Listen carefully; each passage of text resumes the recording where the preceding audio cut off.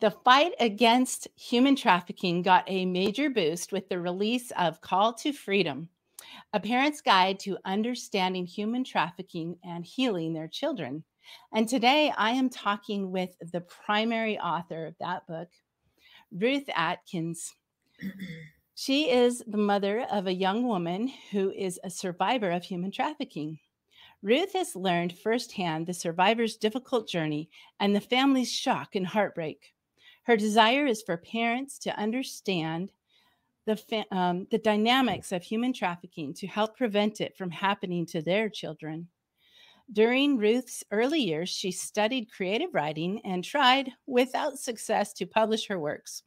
While composing this book, however, she realized that it was just the assignment God had been preparing for her.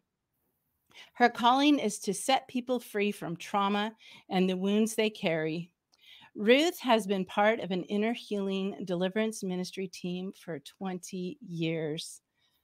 Ruth, thank you so much for coming on Triumph Talks. I'm very excited to talk to you about your book. That you are the primary author. I'm going to let you explain that.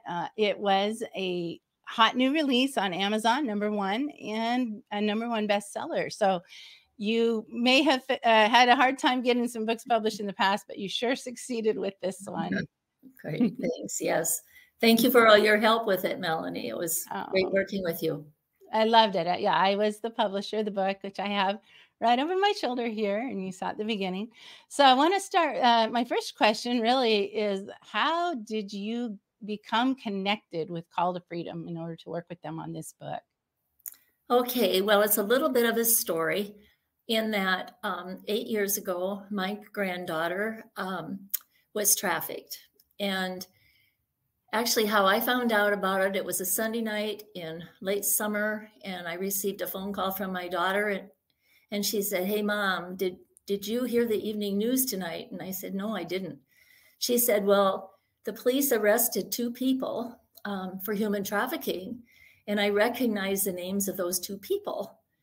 And she proceeded to tell me they were friends of my granddaughter, new friends. New friends. Yeah, new friends. And so my daughter had called my granddaughter, and she said, thank goodness she was home. And when she told her, she said, oh no, Mom, this isn't good. This isn't good. They're going to think I snitched. And then she said, I may be the 3rd victim. And to back up, in that newscast, the police had said they had identified 2 victims and were looking for the 3rd. And that was my granddaughter. And the very next day, a detective showed up at my granddaughter's place of work, and he assured her, "You're not in trouble. We're just wanting to come downtown, and we're going to ask you a few questions." And he had a female officer with him as well. And he said to her, "Call your mom so she doesn't worry." And following the questioning, the officer actually drove my granddaughter to her home, to her parents' home, that was about 15 miles out of town. And so, of course, my daughter had been waiting for her. She was outside pulling weeds and crying, trying to keep herself calm during those next 2 hours that it took. Mm-hmm. And so the car drove up, and she ran and embraced her daughter. And then she felt a nudge on her shoulder, and it was the detective. And he said, "Don't ask too many questions. Just listen. She's a victim in this." And I tell you, that is the best advice I think anybody could ever receive in the first moments of learning that their loved one has been trafficked. Because, you know, as parents, we sometimes think, oh my gosh, you know, when they get into trouble or something happens to them, if only they would have listened to me, if only they would have, you know, not driven so fast in the car, that accident might not have happened, or those kinds of things. But to hear that they've been trafficked, that is that has to be extremely traumatic for parents and a grandmother and grandparents. I'm sure there would be an instantaneous knee-jerk reaction to trauma that might not be the right reaction. Yeah. what you're saying. exactly. Yeah. Yeah. In fact, my daughter said that, and actually just recently we talked a little bit about it, and she had shut down. She said she shut down. It's those first 2 or 3 weeks. She said she couldn't keep track of what happened first or second, But Mhm. a few days later, they did go down to the FBI office because they had trafficked my granddaughter over state lines, so FBI gets involved.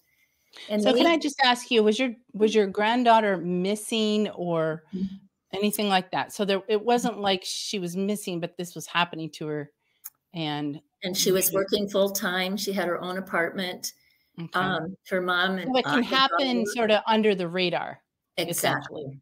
Do you know how Yes. long it had been going on, before it was revealed? Not really.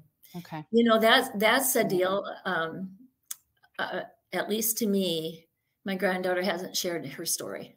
Oh, okay. Just Yeah. just some so what I know is what I experienced on her journey to recovery the next 2 years.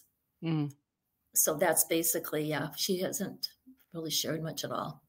wow. Yeah. Well, I can understand where she wouldn't wanna talk about those things, although it's very good for victims to talk amongst each other and not Yes. hold it in, but it would be hard to talk to somebody who wouldn't necessarily understand. Um, Yeah, I think she might mhm. in time, but Yeah, that's what the Call to Freedom Agency, working with an agency, because she did, I know extenuously, I'm sure she did with Becky, who is the director of Call to Freedom, the agency that we yes. worked with.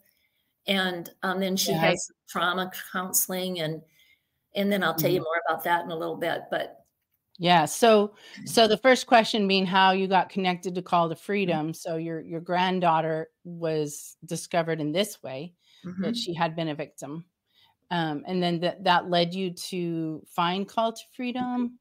Right, and that was a Mhm. journey because Call to Mm. Freedom was not yet in place. So the Oh, next months, our thought was, and when I say our, my daughter and I we talked a lot, and so or even if I say I, it's always the us together. I just want to make that clear because my daughter never left her own yeah, daughter's side.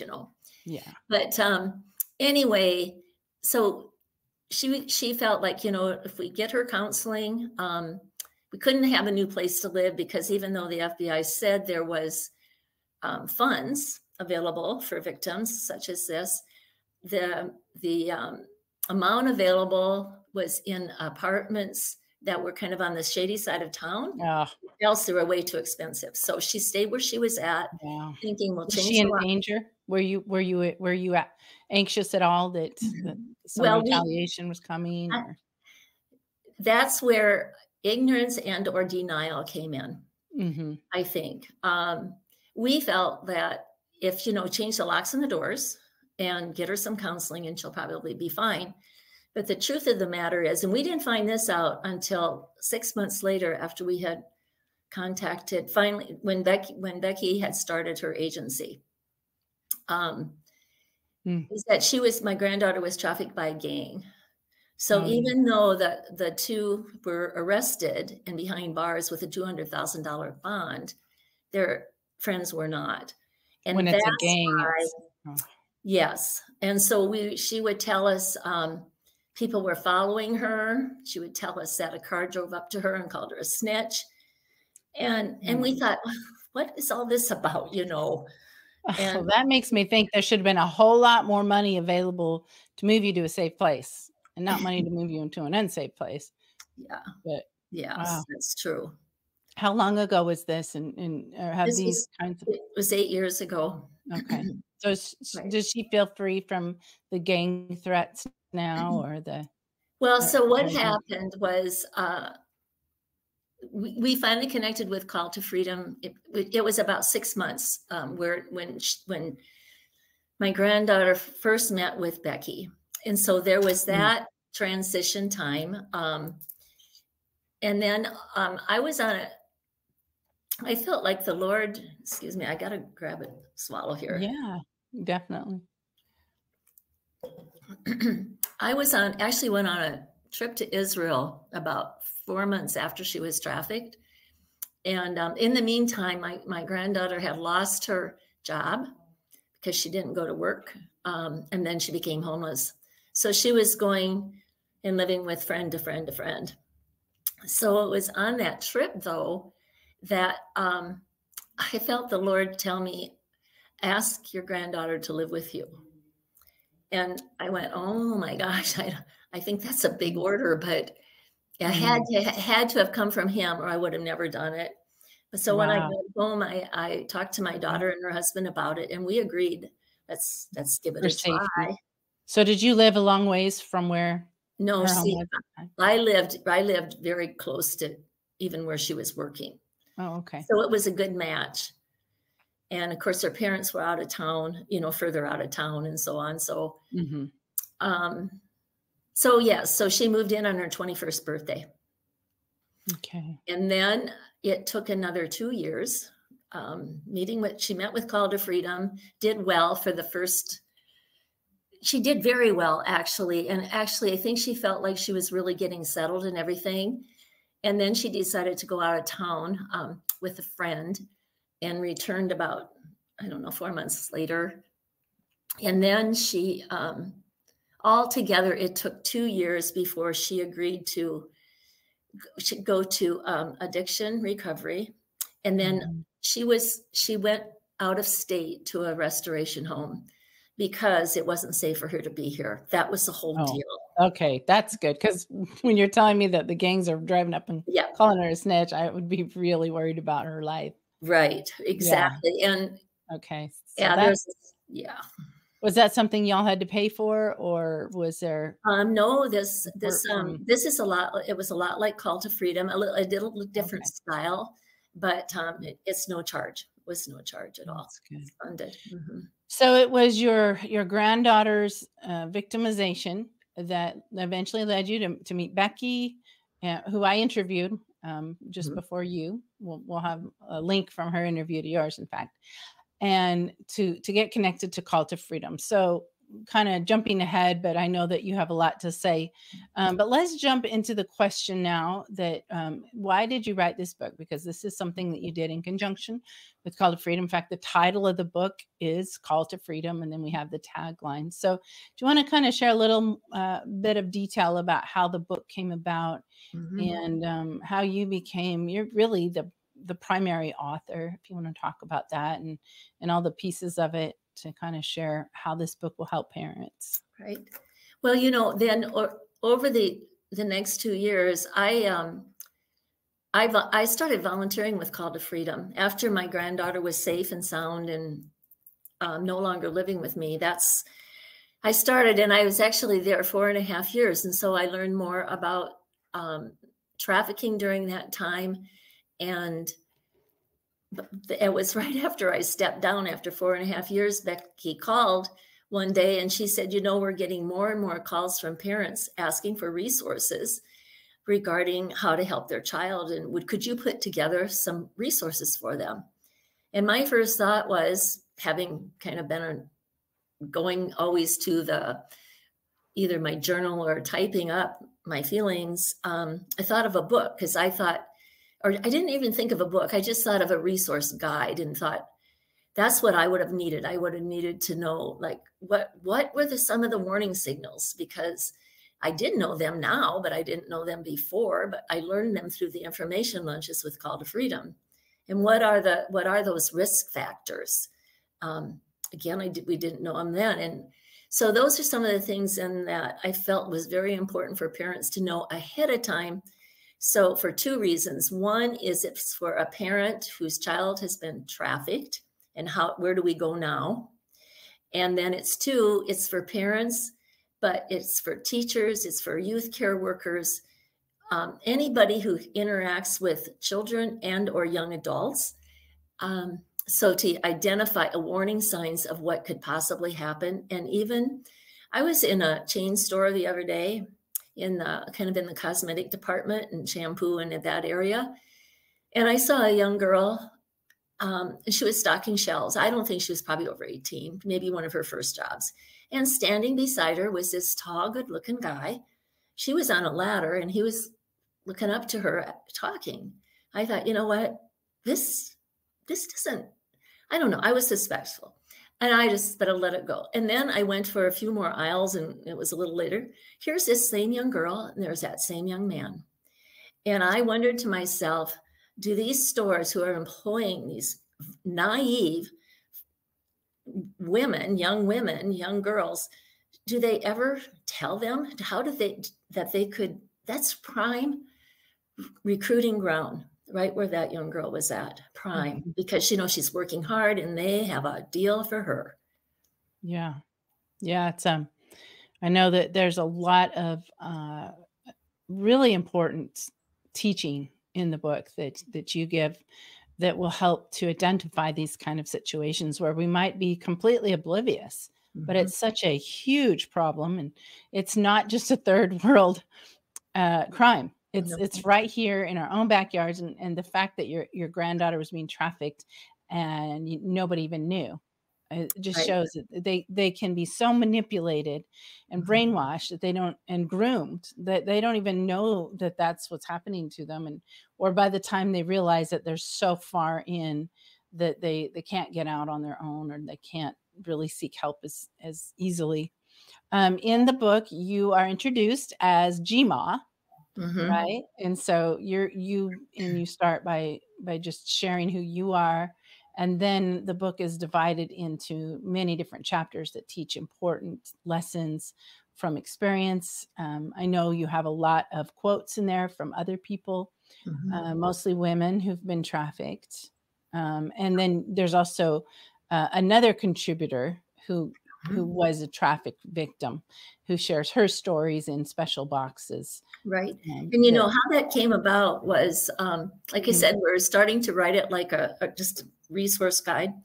But I went to a meeting at Call to Freedom. It was a staff meeting, and Mary, the other contributor, and two other survivors were in that meeting, and they were teaching the staff about the importance of a mentor in a and as they were doing that, they were telling stories and they were relating things. And I went, oh my gosh, this information is powerful. We should put it in this book. By then we were starting to call it we called it a guide. We called it a resource guide forever.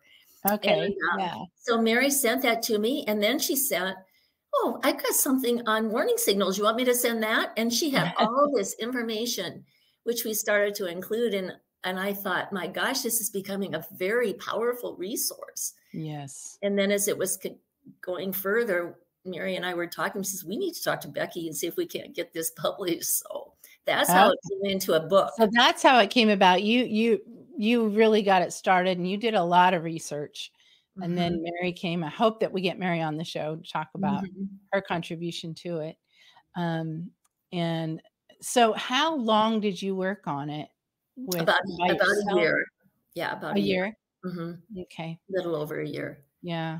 And then we're able to, it was wonderful. I was able to meet you actually because I published a book for another human trafficking nonprofit that's down in my area. I'm down in the Houston area, called Hands of Justice. And I had published their book, which was a lot of stories from the, mostly women, but there's a man's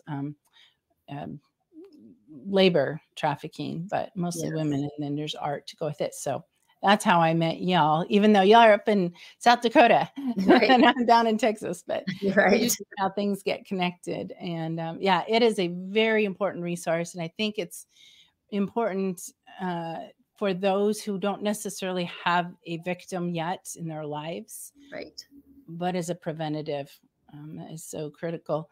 So let's move to the next question. I think it follows this really well, which is just, how do you encourage parents whose children have been trafficked? Because I know you said that they were getting calls from parents who needed to know what to do. So how have you been able to step in and help those parents? And what would you say? I hope that we have parents or guardians, loved ones watching the show. I don't hope that they've had children be trafficked, but I hope that those whose children have been trafficked come across the show and get what you have to share right now. Right. Well, I think one important thing is for parents to know, well, first of all, not to blame the child, that they're a victim, or even if it's a young adult, like our loved one. But the other thing is, oh, sorry, I'm going to have another swallow. The other thing is to understand that their loved one was chosen, targeted, and groomed with flattery, with saying that, I've got a way for you. If you're interested in modeling, I have somebody you can talk to. Or music is another thing. Sports too now, especially because young boys are also being targeted. And so that's some of the things. But I think the most important things, once your child has been and you identified, is that you can be your child's ally. And a lady who I met shortly after that too, who had done some ministry with victims of trafficking in Thailand, and she said to me that she has seen many people come out of that type of abuse, which was encouraging for me. She didn't tell me it could be a long journey, however, which it can be, one step forward and two step back. That's the thing Becky reiterated. But the other thing is, she said, always speak hopeful words over her and about her, and correct anyone who doesn't. And she said, believe she will come through this, and always look for the best. And Wow. those were words I really tried to live by during that time. Those are profound. I think that we all need to follow that advice very carefully. Yes. But when you're dealing with a situation like human trafficking that's so devastating in so many ways, to hear those kinds of words of encouragement and affirmation probably at first might feel almost impossible, but yet we have to know that we can overcome. How is your granddaughter doing today? I would give her an A+. She's doing so well. We were fortunate. She did move back to our area about a year and a half ago. And she's got a very nice job. And, just really starting to blossom here. So that advice has come true. It has. We've had a miracle, I believe. We were, honestly, Melanie, in the book, we identify that only 3% are ever identified or come out of it. Yeah. But to know that statistic has changed in just a year since that book has been published. Really? Yes, it's 1% now. Wow. It's 1%, and it's because they are either afraid to leave. It's gone down. It's gotten worse. Only 1% now. And I asked, actually, I was at an event last night, and I asked about it, and they said, I said, you mean in the world or in our nation? She said, in our nation. Wow. That's gut punch right there. I'm sorry. I know. I was hoping you were going to tell me the statistic was improving, but that's worse. It is. It's worse. And I don't remember I had the numbers at one time of how many are trafficked. But it's just, do you know offhand what the numbers are? I don't have it in hand. No, yeah, I don't. But it's like worldwide. Obviously, it's in the high millions. I think in our country, it's up there, if not in the high 100,000s. But to think only 1% of that that's a lot of suffering that's going on. Now, I'll just tell you one more statistic too. And this is really Becky's area, but. Yeah, we need to call her in and remind us.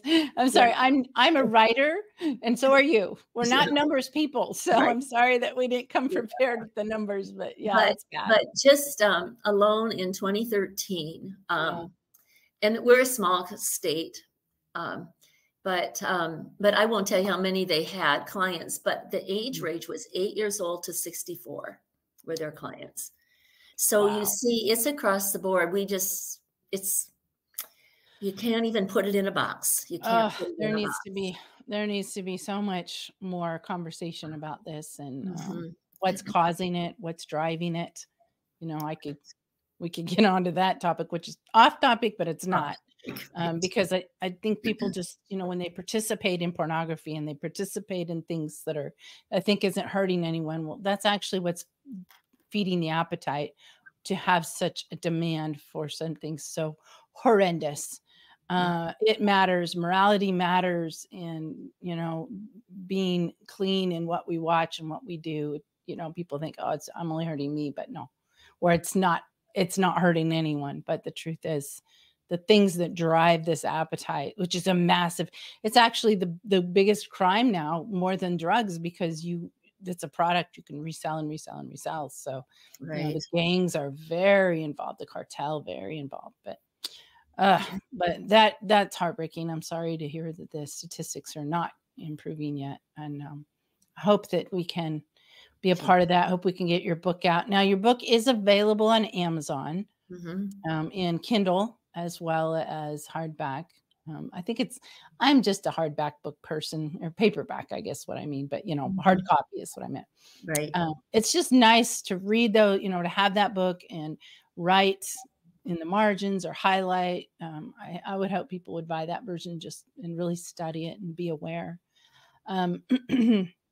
So it's available on Amazon primarily, but that helps to drive the awareness as well, because when a book does well on Amazon, and we get more reviews, and so that's one of the reasons why we primarily have it there. But I do believe it's an expanded distribution as well, so it should be available on other book sales platforms. So do you? I want to shift over, because this is a channel that interviews authors and is for people who are aspiring authors who maybe have something like you do, an important story to tell and people to help. So from an author standpoint, now you're a published author, you're a best-selling author. What advice do you have for other aspiring authors? Okay. Well, I think I would speak to the potential author that's wanting to do a personal experience book. And I think the thing that we need to overcome with that, because I'll tell you that was my struggle, is vulnerability. And I tried to do a personal experience like 20 some years ago. Long story short, I put it aside. But one of the things was just not wanting to expose other family members that were part of that, could have been within that experience. I'll just leave it at that. And this time with this book, I had a very difficult time wanting to have my name attached to it. Again, I think it was exposure. But Becky, so here's what you need. This is what helpful. You need a mentor like Becky, who was in my life. And she said, you can tell a story, a testimony, and it's impactful. But when you tell that story and you add a name and a face to it, it doubles the impact. And so that was part of it. And then I had a dream. And in that dream, and I'm not a big dreamer, but this was one I felt was speaking to me. I was in an outdoor event, a picnic kind of, and all these people were lined up at picnic tables. And as I walked by, everyone had a name tag on. And then I recognized one of the names, and it was the name of a person that I had been researching on trafficking and on some of the dynamics. And I thought when I woke up, yes, I'm supposed to have my name attached to this book. So vulnerability, if we can overcome that, I think, and a good mentor and a great publisher like Melanie. Wow, thank you. That's really, wow. I love that. I love that you shared that dream. Sometimes that can take vulnerability just to say, God spoke to me, and God guided what I'm doing. And I come from that place as well. In my mission to be a publisher is I very much feel that it's a calling, and it comes from my own tragedy that I talk about in some of the introductory videos. But I'm so glad you said that, because I think when it really comes down to it, everything that we do that's meaningful, when it's coming from a place of divine direction. And I'll put the endorsement on your book that it's very powerful because God helped you write it. He and you did. brought the stories. You have so many different examples, and you have Mary's contribution, which is so powerful. And then you have others too. There's a section towards the end where you have a lot of other people that gave their insights. I'm guessing it's probably people that maybe Call to Freedom worked with, and that provided some of their insights. But Right. yeah. And so I just want to say one last thing is I just thank God and give him all the glory for the rescue and healing of my granddaughter, because without his Mm, presence, with his direction, and without Call to Freedom's assistance, we wouldn't yeah. have this happy ending. I know we wouldn't. And there's just not enough organizations like Call to Freedom out there. There Um, isn't. Mm-mm. Now, I know in talking with Becky in the previous interview that I did that you are, as an organization, seeking to grow and have a national reach.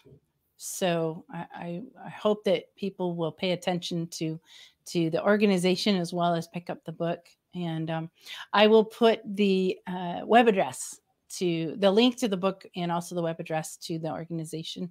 I'll pin it in the top of the comments of this video. So I encourage everyone who's watching to be sure to go and learn about Call to Freedom and learn about the book of the same title. And thank you so much, Ruth, for coming on. I bring up your cover here.